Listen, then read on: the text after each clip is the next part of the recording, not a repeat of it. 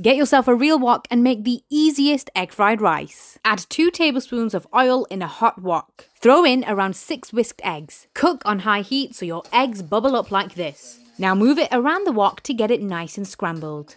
Then add your cooked and cooled rice. Mix in the egg with a metal wok spatula so you can chop up big chunks of egg or clumps of rice. Add some soy sauce and seasoning and give it all a good toss. This goes great with my chicken Manchurian. Turn off the heat and serve.